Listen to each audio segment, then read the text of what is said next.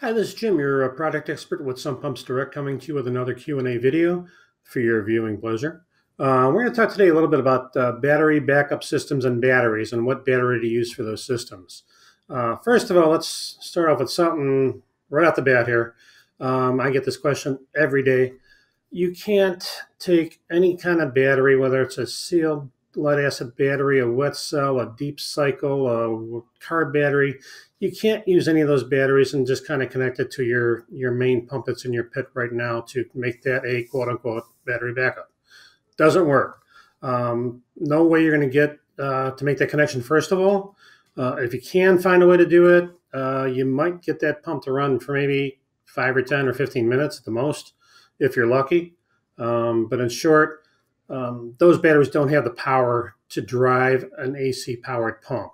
Amp draw and all that, and power required to do that isn't going to do it with a battery. What you need to do is go with either a 12-volt battery backup system that we carry on our website, or a auxiliary power system that we also carry on our website. The latter being the more expensive of the two, but it also means you don't have to put another pump in the pit.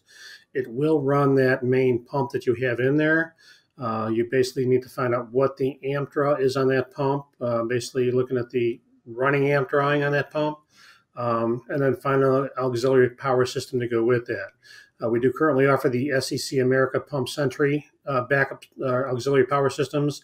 We've got 3 units on that that'll handle pumps up to 5 amps, 10 amps, and 15 amps. And again, that's all running amp rating. They would require a minimum of 1 deep cycle battery to connect to that. You can also connect multiple batteries if you want to extend the runtime. The brochure on the website that for each of the product pages for those SEC America Pump Sentry systems will show a formula that you can figure out how long of a runtime you would get based on the runtime, or based on the amp draw of your pump, what amp hour the battery you're doing, a couple other calculations that are in there that are included. But that'll give you an idea of what you're going to get on there.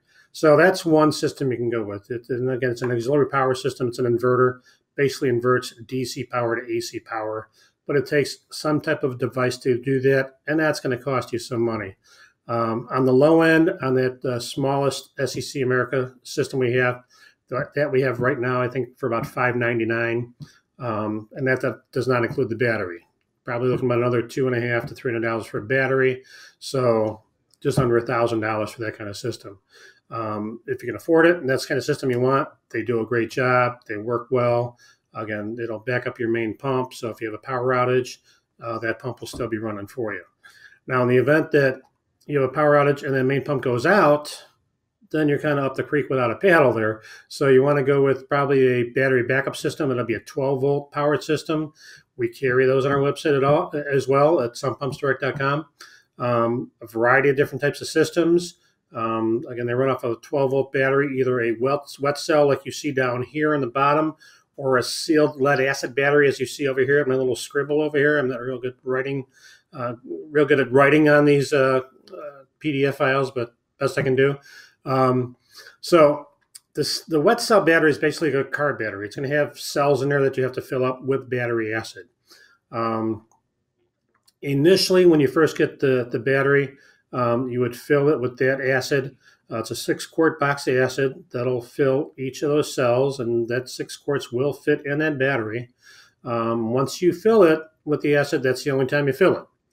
Thereafter, if those cells start evaporating, and they will over time, you're gonna refill that with, or add distilled water or demineralized water to bring those cells up to the proper level. At that point, it'll have the proper pH levels and everything needed, and with chemical composition for charging the cells and the plates in the battery. So again, it's the only time you need to add that acid. The Pro Series batteries and the Basin Watchdog batteries that we sell on the wet cells, we sell those and ship those dry. They just have a much better shelf life that way, and then you get the acid with it. We sell the acid as a convenience for you. It is hazardous material, so shipping cost is high in there, hence the higher cost for shipping that. We do also offer these batteries by themselves without the acid at a lower cost. And you can always go out to a local hardware store or big box store and get the acid there for about 25 or 30 bucks, and maybe save yourself a little money there. Now, the sealed lead acid batteries, or the maintenance-free, or the AGM batteries as they're called, the main difference between the two is really that there's really no maintenance required on the maintenance-free SLA sealed lead acid batteries. They are sealed. There's nothing to fill, but you should still check terminals on either one of these batteries over time to make sure there's no corrosion on them. They're both going to have about the same lifespan, life expectancy on them. But again, you're paying a little bit of a premium, so you're not watching that battery as much as you are on the wet cell. So hopefully that answers some questions for you on batteries and what batteries you're going to use on what systems. If you have any other questions or ideas for Q&A videos, give me a call, shoot me an email. Check out our website, sumppumpsdirect.com. Subscribe to our YouTube channel. Until next time, you all have a great day. Take care.